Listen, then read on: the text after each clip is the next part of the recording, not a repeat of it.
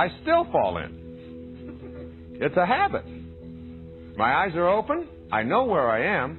It is my fault. I get out immediately.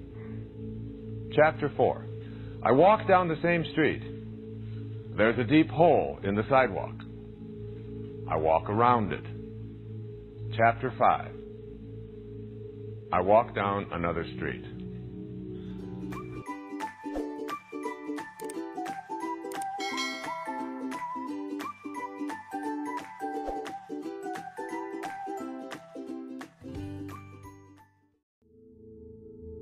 When you go to that place, when you do the meditation, and when you make what we call conscious contact with your higher self and with God, when you make that conscious contact, you shift from a belief in God or a knowing about God to knowing God. There's a very big difference between knowing about God and knowing God. Knowing about God is a belief. Knowing God is conscious contact. It's direct inner knowing. And so you make this inner contact and you have a certainty about what it is that you want to manifest. And that desire that you have is consistent with all 9 of these principles. That it is based on unconditional love, and it's based on the power of attraction, and it's based on your higher awareness, and it's based on generosity and service and kindness. And then you are absolutely certain. And then you're able to detach because you're not really concerned about how it's going to show up. You see, your job in this whole business of manifesting, your job is not to say how and when. Your job is to say yes. Just yes. And then you let the how and the when take over. Now, when I say this, I know immediately what the ego part of us starts to think.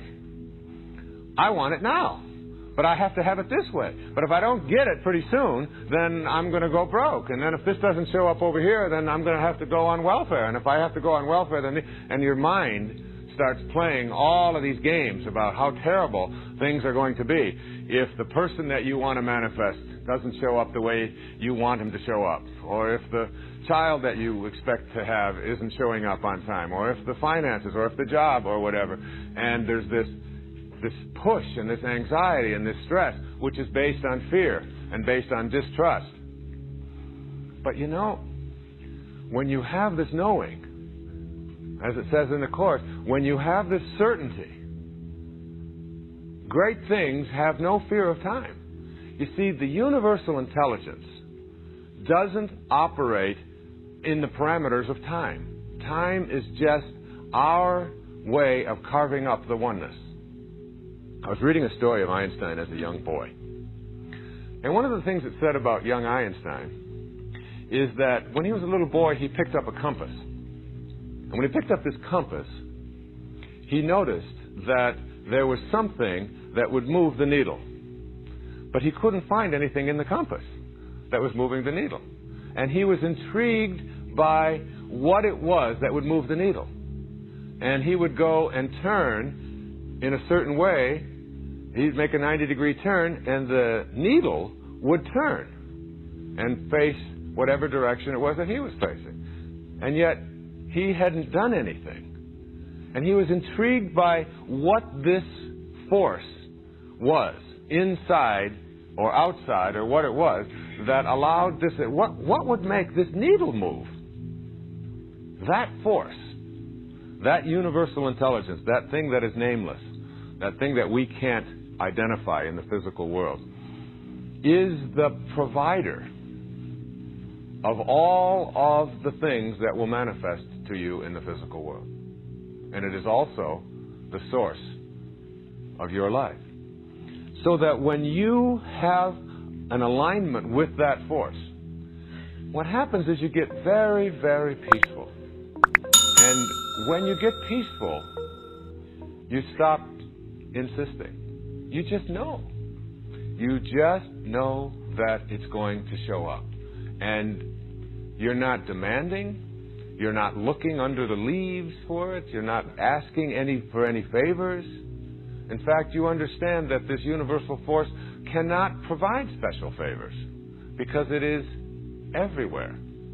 And if it were just for you and not for someone else, that would immediately make it not a universal force.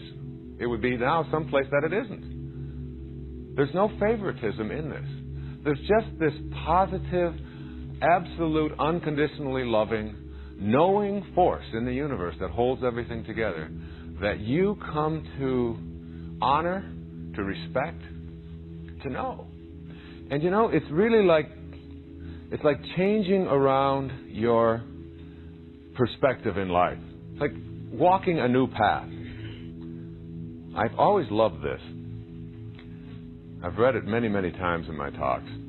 It's a little story by a woman named Portia Nelson. And she was asked, as a group of people were asked, in a seminar, to write down her autobiography. But they said, you only have one page.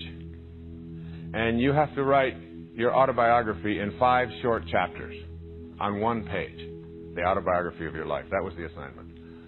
So Portia Nelson wrote her autobiography of her life in 5 short chapters. And this is what she said. Chapter 1. I walk down the street. There's a deep hole in the sidewalk. I fall in. I am lost. I am helpless. It isn't my fault. It takes forever to find a way out. Chapter 2. I walk down the same street. There's a deep hole in the sidewalk. I pretend I don't see it. I fall in again. I can't believe I'm in the same place. But it isn't my fault. It still takes a long time to get out. Chapter 3. I walk down the same street. There's a deep hole in the sidewalk. I see it there. I still fall in. It's a habit. My eyes are open. I know where I am. It is my fault. I get out immediately. Chapter 4. I walk down the same street. There's a deep hole in the sidewalk. I walk around it. Chapter 5. I walk down another street. The story of her life. And it's really the story of higher consciousness, and it's the story of manifesting. Being able to manifest your heart's desire, to align yourself and your intentions with this divine organizing intelligence that is limitless, that is inexhaustible, that is ever expanding, that is abundant, that is all providing and all knowing and everywhere at the same time, is like walking down another street. To align yourself with that and to know that that alignment in itself is enough to bring whatever it is that has particularized, that is individualized into the world that you would like to have show up in your life and align with the particularization of that divine intelligence that is you. That it's just bringing it all together. It's just a realignment. And it will cooperate with you.